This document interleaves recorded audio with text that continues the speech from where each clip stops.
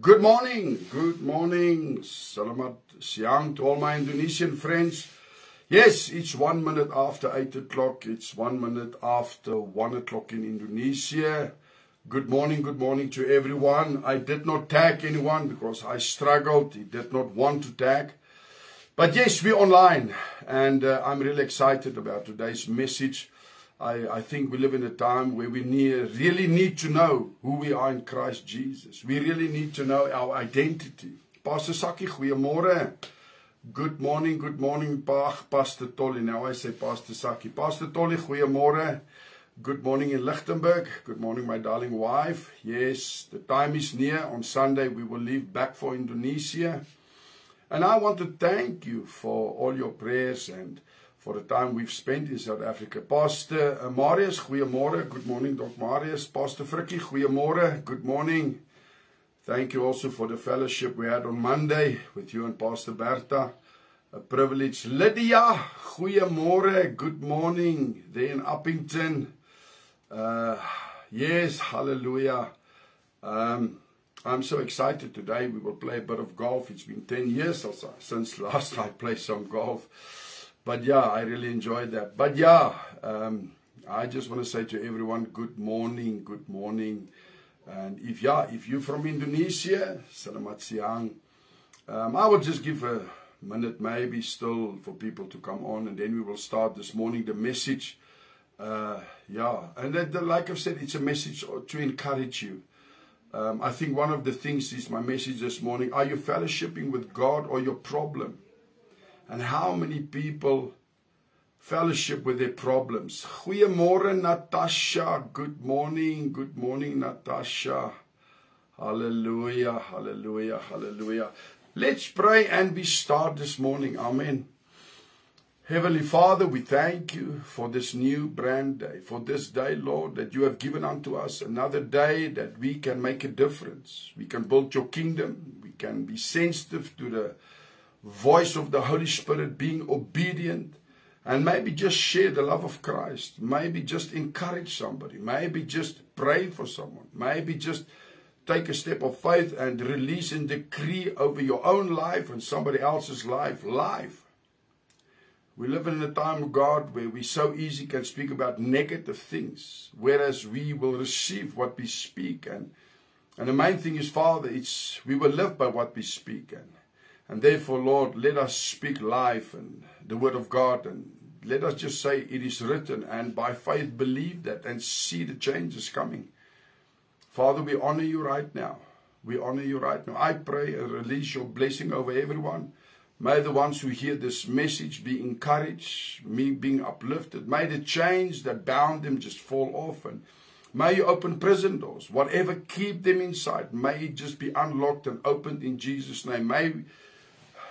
May an earthquake just shatter every shackle and every prison so that people can be set free. Therefore, this morning I honor you and I worship you in Jesus' mighty name. Amen. Hallelujah.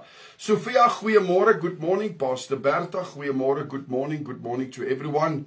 So this morning my message is, are you fellowshipping with God or your problem? And the thing is, I'm talking about worry. I believe there's maybe not a day goes by that people do not worry about something in their lives. And how many times that worry can become the things that's prominent in your life. The thing that you worry about becomes the thing you set your mind upon. And if you set your mind upon that thing that you worry about, you are consumed by your own reasoning. How to overcome or how to get out of this or just to get through whatever storm, but the thing you worry about. And then many times you will go to bed and that same thought pattern will just be there. Pastor George, goeiemorgen. I think in 100 by Pastor George. Goeiemorgen, Pastor George. And so I want to show you something, what actually happened when you worry. And it's so important to understand you have a choice. I want to tell you this morning, you have a choice to trust God, lean upon God, or to trust yourself and lean upon yourself. And I just want to show you something, that if you allow worry, you move out of the grace of God and you move into works. And let me show you in the scripture this morning what I'm saying. In Romans chapter 11 verse 6. Now I will read for you two translations. The one is the Passion and the one in King James. And then I want to just talk a bit about the scripture, what it says. Now if you first read the scripture, it doesn't make sense. You must read and read to have a revelation what is really written here. Now let's read in the Passion translation. It says, and since it is by God's grace, so he said it's by God's grace, then he says, it can't be a matter of their good works. So it's by the grace of God and not by your good works. Now I want to go on. He says, otherwise, it wouldn't be a gift of grace, but earned by human effort. So there's a grace of God and there's a human effort. So if you choose the human effort, and I will show you now something. If you choose the human effort, it is not by the grace of God. What does the word grace mean? It's unmerited favor. I mean, we being saved by the death of Jesus Christ opened a way for us, not of what we've done or who we are. He paid the price for our sins. So once we accept Him, it's by His blood that we enter. Amen. It's by His death for us that we, as we accept Jesus, unmerited favor. But then there's the empowering power. You know, it's like the resurrection power or unlimited power. That's also part of grace. So it's understand to know what is grace. It says, and since it is by God's grace, it says actually, it's by the power, the resurrection power of God, by the resurrection power that also was within Jesus Christ. But if you go to the good works in that condition, it's not by the gift of grace anymore, but human effort. Let's read now in the King James Version. And if by grace, then is it no more of works. So if you allow grace, it's not what you can do. Otherwise, grace is no more grace.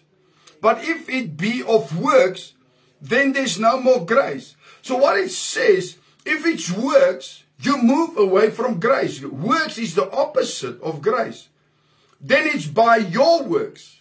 It's by your understanding. It's by your reasoning. It's by what you do to overcome the thing you worry about. I want to go on. So it says here, but if it be of works, then is it no more grace. Otherwise, work is no more work. So worry is a work.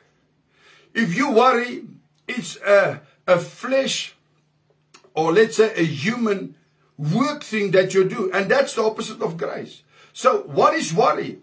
To torment oneself with disturbing thoughts. I want you to listen this morning. You pray for a breakthrough. You pray and seeking God, you know, and that His grace will come upon you. His grace, that unlimited favor, that enabling power to break through, to make you to walk on the water. That you know, that power that makes you to receive, you know, the promise of God by your faith to manifest. But worry makes you to move from this position who you are in Christ by His grace. You move away from that unlimited power, or you move away and it becomes works. Because worry, it says here, you torment yourself with disturbing thoughts. What does it mean? You try to resolve your problem. That's why it's called works. So it's when you're laying or when you worry about something, it's what your mind reason. What can I do to get out of this? I want you to see this. So your worrying is an instrument the devil uses of the flesh to make you to move out of the grace of God into your own hands. You place yourself now to overcome the same thing. Listen, if the doctors say you're sick and you worry, you've immediately close the spirit door. I can go actually a bit further. In Galatians chapter 5, verse 16 and 17, it speaks about this war against the flesh and the spirit. So it said there's this constant war. Now, in any given time in your life, both doors cannot be open. Either the one or the other. So, if like now you have a storm and you worry, you close the spirit door and you open the door of the flesh, the door of works. You move out of grace and now you try to overcome the situation that you are facing. But now, out of your flesh door that's open will influence your mind to make decisions out of how you reason and perceive this situation. But now God says, no, no, no. There's a constant war. So if you choose to have faith and you say, and you start speaking the word of God and you put your trust in God, what happens? You open the spirit door, you close the flesh door. So what's the flesh door? That's worry, anxiety. I want you to see that. So if you open the spirit door, you know, you overcome whatever the mindset of the human nature. You close the work of the flesh and you say, I put my trust in God, and then you activate grace, His unmerited favor, to overcome the situation that you are facing. I want you to see this. So when you torment yourself with disturbing thoughts, the only thing you are doing, you move from spirit to flesh. And the more you harbor about these thoughts, Adriana, goeiemorgen, good morning. So the more you have this worry thoughts that's disturbing you, you torment yourself, and even if you pray, you cannot receive grace because you've opened the door of the flesh by your own works. I want you to see this. So then you pray, God, I need an answer, but you worry. It's like God cannot override your choice in your mind. You need to become quiet in your mind. You need to start worship God, that your mind can come and be focused on the things that's above. And the more you start coming into the rest of God, you start closing the word, you know, the works of the flesh, of the mind of the flesh. And the more you do that, you open the door of the spirit. Actually, if I say that, you open a dimension of God's grace in your life, and out of that, the word start and the promises of God start to happen. So let's take, for example, somebody is sick, and they have heard the doctor says, listen, you know, this is really serious. So what do? What does the person do? They start to worry. They start to worry. They open the door of the flesh. Now somebody come to pray, but they themselves say, I believe, but yet their mind is consumed, tormented by the thoughts of what the doctor said, and they make their problem a higher thing than the grace of God, than the signs and wonders and the miracles of God. I want you to see that. So what is worry also being defined? To feel uneasy, anxious, and troubled. Listen, if you have the symptoms, the only thing it actually says, that you are now in the flesh. You are busy with works. If you reason about the things that you are facing, that you need to overcome, listen, you actually say, you close the door of the Spirit. You close the grace of God to work within you. Janet, good morning, good morning. I want you to see this. So that's why worry makes you to work through the flesh. Even you speak the word of God, even you expect God to do something. But you need to close the door of the flesh, put your trust in God, lean upon God, and say, God, I surrender. And I start declaring the word of God. And the more you praise God, the more you exalt God, what happened? The more you move within the Spirit, in the supernatural. Now the grace can manifest because it's by faith that you choose to put your trust in God.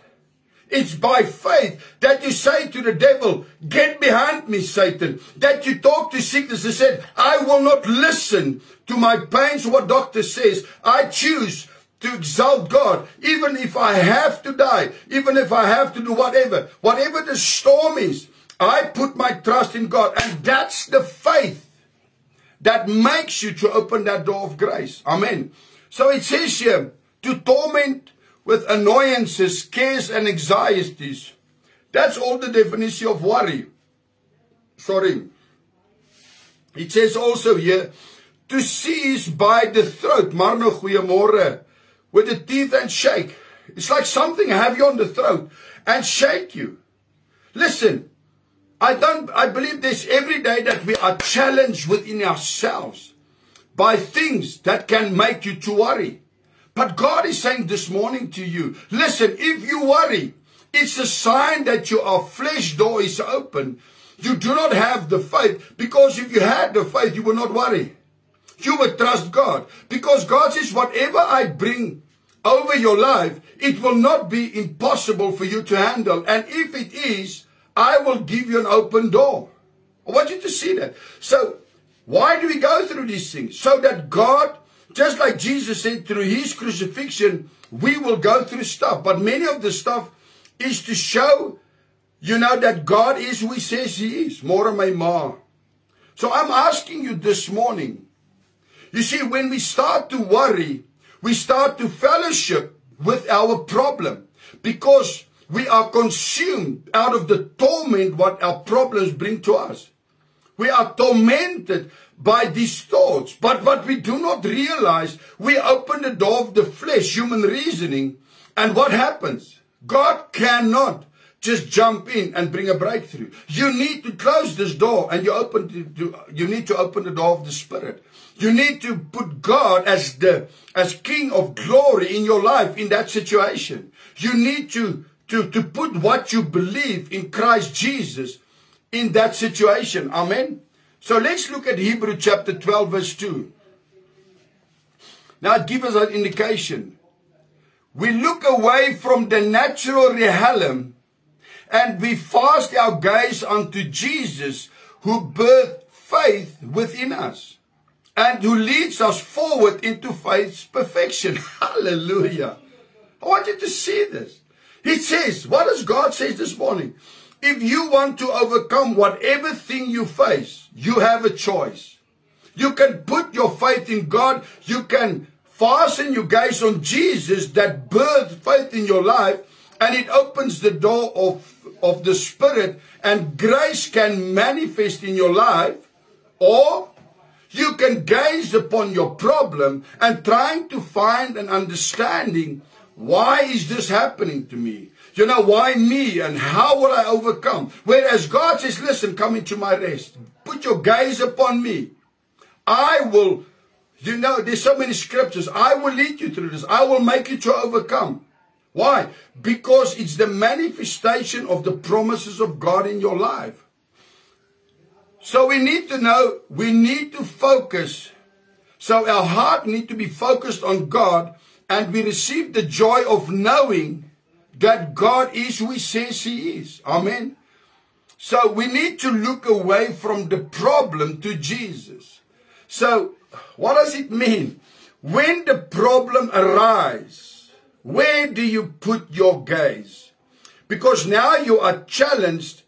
Do I believe the word of God truly? Can I follow God in this fire furnace? Can I follow God in the lion's den? Can I put my trust in God and know, you know, it doesn't matter.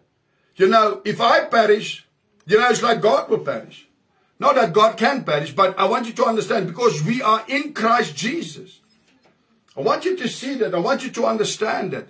So just for an example, what happens, you know, if you start to worry? What happens if you start experiencing things? So in Numbers, let's see what happens in Numbers chapter 21 verse 4. So from Mount Hor, they set out by the way to the Red Sea, God's people, the Israelites, to go around the land of Edom. And the people become impatient on their way. So one of the things is, listen, I want you to understand this. Worry opens the door of the flesh, the natural man, the old man. But what happened? The more you worry, the more you become impatient. So you invite impatience in your life because yet you pray to God, yet you expect a miracle. But the problem is your worry actually shows you do not have faith in what you believe. And as long as you gaze upon your problem, your flesh door is open. So by the moment you say, I believe who I am in Christ Jesus, I am more the conqueror, I am the head and not the tail. And God, you said I am an overcomer. I do not focus on my problem. I focus on God out of my belief system. So what happened? Now my waiting is not one of impatience, but my waiting is an expectation because I know that God is busy doing something. Maybe not right now, but I've placed my faith also in God, but I've also placed my mind and my reasoning submissive under what I believe towards what I gaze, and that is God, who God is. So I shut down and I tell my mind to shut up. Why? Why do I need to tell my mind to shut up? Because if you allow that, you start to worry and you open the door of the flesh, you're becoming impatient. Now you start doing things that you think God wants you to do, and you want to be victorious over your problem. And most of the time you will fail because it is by your works that you think you can manifest the grace of God. But in actual fact, you manifest only the human nature that is limited towards the supernatural. But if you put your trust in God and you speak what you live, what you speak about the word of God, and say, God, I put my trust in you. I will not lean. I tell my mind to shut up. What happens? You open the spirit door and your waiting becomes one of worship, one of excitement. Your waiting becomes, God, I cannot wait to have a testimony. So what happens if you open the door of the flesh, your waiting becomes impatient. I want you to see. So listen what it says. And the people spoke against God. So the moment you are in the flesh, by your own reasoning, that worry brings you to, you become impatient. And what happened? You start to speak against God. You start to say, but God cannot give me a breakthrough. Amen. Hallelujah, Ida. Amen. Hallelujah. We praise God that He helped you. Thank you, Lord, for her healing. Amen. So listen what it says. So what happened? And the people spoke against God and against Moses. Why have you brought us out of Egypt to die in this wilderness, where there's no food, no water, and we loathe with the worthless food? You know, what is the things that they actually thought, they need? It is actually earthly stuff. We don't have food. We don't have water. How come? How will I survive? How will I pay my rent? How will I overcome this? You see, it's by the grace of God that the power of God is being released. That resurrection power that will bring you out in complete victory. But if you allow, the works of the flesh, that worry, anxiety, you become impatient. And now you do not actually move out of the desert. Let's see what happened. So what happened? How does God feel if you say, I believe in Jesus, and you believe the promises, and you say and you sing that I believe the word of God, but yet you worry, because worry is, once again, it's a work of the flesh. Out of that, you will become impatient. Now, how does God handle? And like I've said, what happened to God's people? They become impatient. They could not wait on God. They didn't come to God and say, God, we have this need.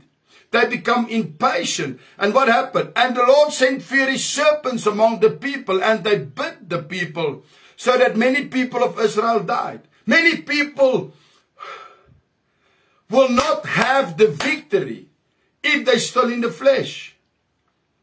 I want you to see, worry is a big thing the enemy uses to make you to close the spirit, the spiritual realm. To close you worry makes you to gaze upon your problem and not on God. Worry makes you to belittle God and your faith, and makes you to be moving in the flesh, and make you to be impatient in the natural. Amen.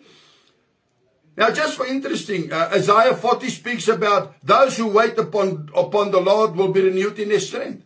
If your waiting is based on the flesh through worry and anxiety, you will become impatient. But if the same scenario, you put your trust in God and you're waiting, God says, I will renew you because of your waiting, because you've put your trust in me, and I will revive you while you're still waiting. Even your breakthrough is not there, your healing not there. I will revive you, but you will see the hand of God move. I want you to see that this morning. So what happened? So the people come to Moses and said, we have sinned, for we have spoken against the Lord and against you. Pray to the Lord that he take away the serpent from us. So Moses prayed for the people. You see, we need to repent about worry.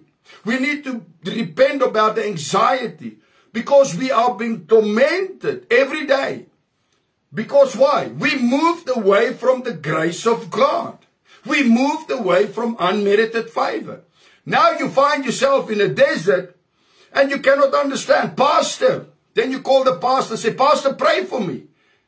Pastor Desmond, good morning. Pastor, pray for me.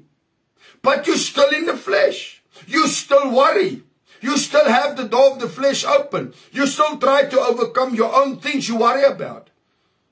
And we say, God, I give it to you. But my thing is your mind saved? Because if your mind is saved, it means you know and understand that by yourself you cannot bring victory to your situation. But if you submit it under God, by the faith you decree and the faith you have in God, it means you do not look at the size of your problem. You look at God and you put your trust in God. Amen. So what happened? And the Lord said to Moses, make a fiery serpent and set it on a pole, and everyone is bitten. When he sees it, shall live. So what does it mean? When we are discouraged by trials and complaining, we open the door for the devil. So what is the deliverance? By looking to the serpent on the pole, they would have been healed. So what now?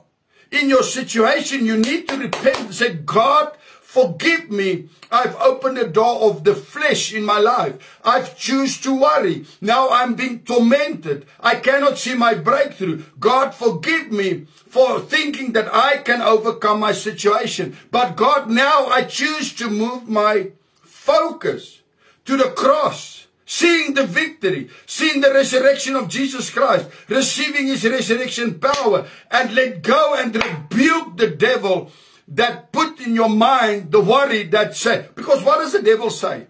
God will not come through for you. And then we worry. Pastor, but I've prayed a lot. Well, pray more. Pray more. See God more. Because it's your trust. It's not by works.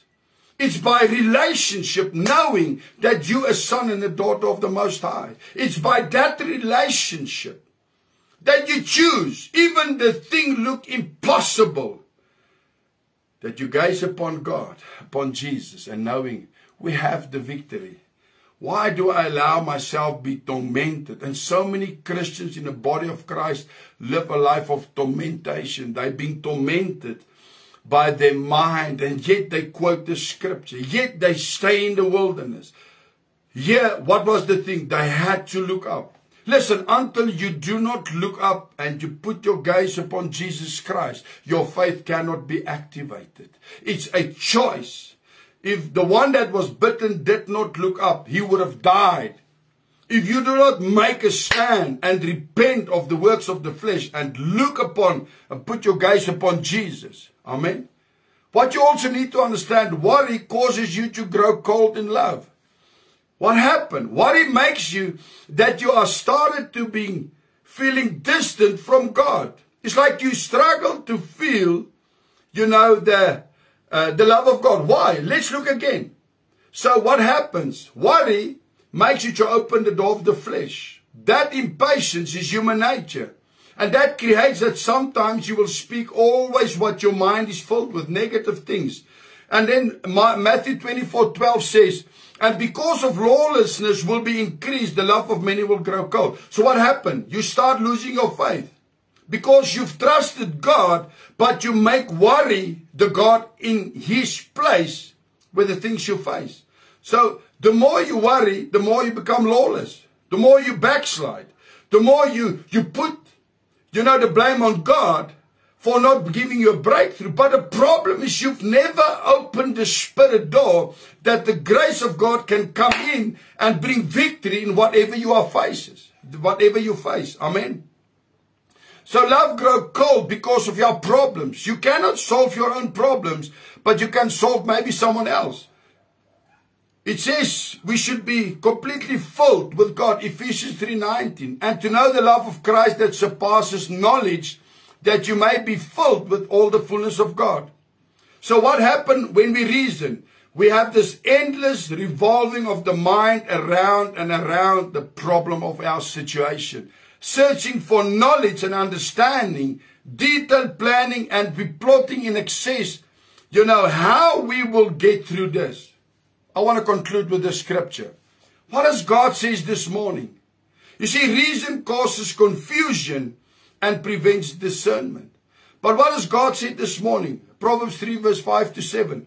Lean on, trust in, and be confident in the Lord with all your heart and mind, and do not rely on your own insight or understanding. So once again, if you rely on your own insight, you will worry. And worry will make you to open the door of the flesh.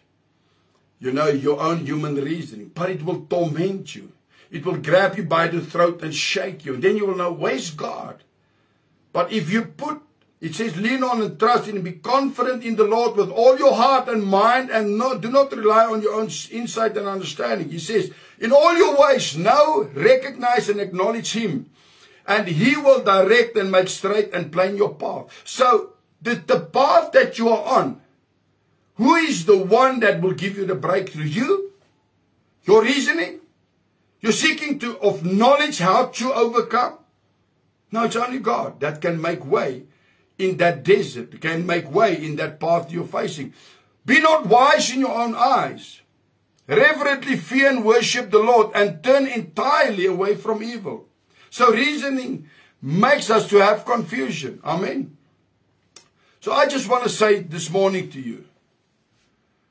You see, reasoning is you trying to come up with an answer, how to overcome. But the thing is, you in the flesh. You are busy with works, coming back to our scripture. That's and since it is by God's grace, it can't be a matter of good works. Otherwise, it wouldn't be a gift of grace. So, if you try to overcome your problem, you're actually only moving in the flesh, in the reasoning of your mind. But the outcome and the things you will start to see, you will become impatient. You will start backsliding. You will becoming not just impatient, but you become more lawless. You don't care what you say and how you handle it. But if you choose to say, I rebuke the devil, worry, I will not allow you. Doesn't matter what I face. I choose to put my gaze upon God. Why? What is the gaze? You put, and you see that the cross is empty. You see that Jesus has arose. You know that He has given you the authority. Amen. So now move in that authority. And wait. That waiting will be full, by faith. And out of that, God will strengthen you. So I just want to tell you, don't waste your time with worry and anxiety. Don't be grabbed by the throat by your situation. Rebuke the devil. Start speaking life over your situation, over yourself. Rebuke your mind. I said, listen, come in line with the word of God. Come in line with the purpose of God. Open the door of the Spirit so that the supernatural, God wants to fight your fight. But if you're in the flesh, He cannot. You do not prohibit, you do not allow Him. Let me quickly go to Galatians chapter 5. I didn't put it here. I just quoted now. But I just want to finish with Galatians chapter 5, verse 16 and 17. I want to read it to you. But I say, walk and live habitually in the Holy Spirit, responsive to and controlled and guided by the Spirit. Then you will certainly not gratify the cravings and desires of the flesh, human nature without God. you will not come to the place to open the door of the flesh. You will stay. And then he said, for the desires of the flesh are opposed to the Holy Spirit, and the desires of the Spirit are opposed of the flesh. It says the one is open and the one not. It's opposite. You cannot walk in both. For these are antagonistic to each other, continually withstanding and conflict with each other, so that you are not free but are prevented from doing what you desire to do. Amen. So, what does I say? Get rid of worry. You see, because worry will make you to eat from the fruit of the good of evil, the tree of good and evil, the tree of knowledge. You think by gaining more knowledge you can overcome whatever you are facing. But it's not by knowledge, it's by the tree of life. And you have to open the Spirit door and rely on the Holy Spirit and put your whole trust upon Him, lean upon Him, and He give you the promise this morning. He will bring you into victory. Amen. I would like to pray for you this morning. Heavenly Father, I thank you for a revelation. I thank you, Lord, that we can know that we can turn and put our gaze upon you. Forgive us our sins. And I pray this morning for people that are grabbed by their throat and being shaken by this situation, that the minds are filled with worry and anxiety and they're being tormented. Lord, I rebuke the devil in Jesus' name. I rebuke that mindset of the flesh, Lord. I rebuke the lies. But Lord, I pray just as that we should look at the cross, change our view, change and look upon Jesus, seeing our victory, seeing the price that's been paid. And as we gaze upon Him, we will receive the grace of God, His unmerited favor, because He promises that. And therefore, Lord, I release them this morning. I break this chain of worry and anxiety in their minds. And I release, Lord, that you will touch their hearts and that they will say, I decree that I choose to put my faith in Jesus Christ. And Holy Spirit, I pray that you will break every shackle, open every prison door, that they will step out and that you will be glorified. We honor you this morning in Jesus' mighty name. Thank you, Lord, for working in everyone's life, and be glorified in Jesus' name. Amen. Amen. Hallelujah. Thank you for watching. May you have an amazing day. May God just touch you this morning. Trust God. Close the door for the worry and anxiety, and you will see your breakthrough is there. Your healing is there. Whatever needed is there. Then the grace of God can make it happen, and you will be healed. Jesus loves you. Amen. Jesus loves you. Share this with someone. I will put it on YouTube. Also, I will share it on Facebook again. But just know, you're special for God. He don't want you to be tormented. He wants to give life. Shake it off. Shake off that serpent. Change your view and see the glory of God just come upon your life. Jesus loves you. Amen.